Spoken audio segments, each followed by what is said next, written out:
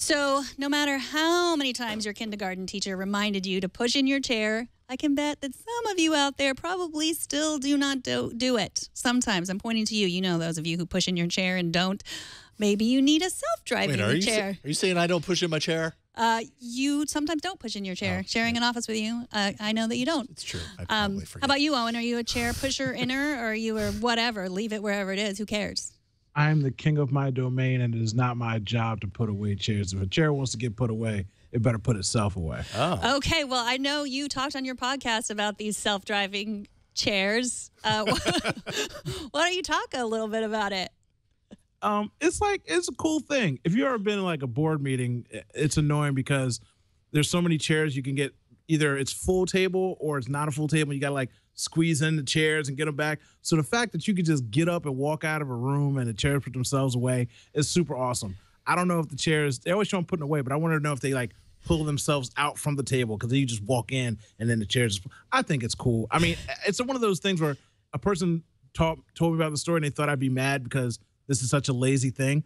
But I'm saying if somebody's got to come in and vacuum and clean up the room, it's just nice that the chairs are already put away. It's a great thing. I think it's super neat. I love it. So it's called the Intelligent Parking Chair. It turns 360 degrees. It uses 4 cameras to locate its target position wirelessly and transmit the chair's position en route and the destination. It's funny. You like to drive, but you don't like to park your chair. That makes sense. Well, I'm not scooting around. I don't know if it scoots around with a person sitting in it. Oh, somebody's sitting in it. Yep, there you go. Okay, well, never mind, man. Just don't crush that person. Stop when you get to the table, chair. Yeah, and again, I'm trying to figure out how much these chairs cost. But again, this reminds me of a Roomba with a seat on it. So, you know, I like to drive my car. I don't want to drive my chair. That'd be cool. You could just scoot around. Yeah. Chair. These chairs have Silicon Valley written all over them. Like, like offices in Silicon Valley, tech companies in Silicon Valley don't have enough things to spend their money on. So why don't we get automated chairs that push themselves in for you? Mm-hmm. What movie does this remind you of in the apocalypse of human beings? WALL-E? WALL-E, indeed. Mm-hmm. This is the beginning of WALL-E. I think we're witnessing it right now. If Leo gets those chairs in the office, you'll be big as me inside of 9 months.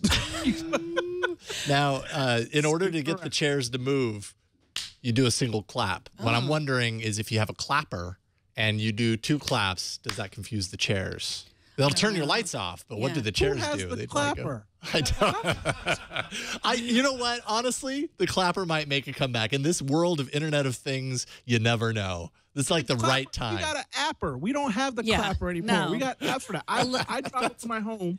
My lights turn on. I leave my house, my lights turn off. I don't clap nothing. I don't tap nothing. I got geofencing, homie. All right, fair enough. Okay, so how about this? How about this then? Brita, the water filtration system, now has a new pitcher. Why are we talking about this on a technology show? It's filled with sensors, of course, and connected to Wi-Fi. It's called the Brita Infinity. It tracks when 40 gallons of water have been filtered. Once that's done, your new filters are reordered using Amazon Dash replenishment system. Is this for you, Owen? Is it? As he takes a big drink out of a cup. As a lifelong water connoisseur and a 3 Brita container owner, I think this is the best thing in the world. I know that it's not. I know that it's stupid. But let me just look. Brita comes with this stupid little thing. It's a little digital screen that you press it and it tells you how many months have gone by.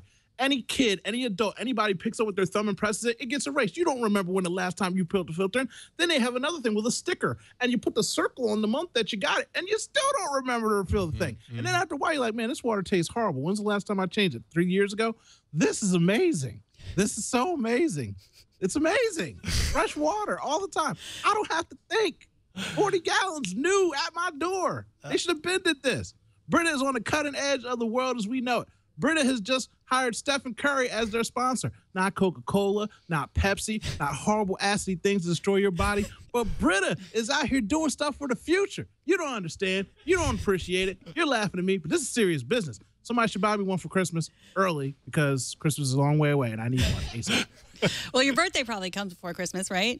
True story, birthday present. Thank you. See, I love you so much. Thank you for me. You just solved it for Okay, Owen. so if it's not our self-driving cars or our self-driving chairs that are going to kill us, it's the consistent ordering things that we don't need it. It's all the Amazon Dash stuff. That's what we're going to be buried in our stuff we didn't order because some computer is dialing Tells into us Amazon. that we You need need it. this. Yeah, that's the You apocalyptic need water. scenario I'm imagining. You need fresh water. But not the filters. I mean, how can you trust that then you need a new filter? You're just trusting that you need a new filter. What if you don't?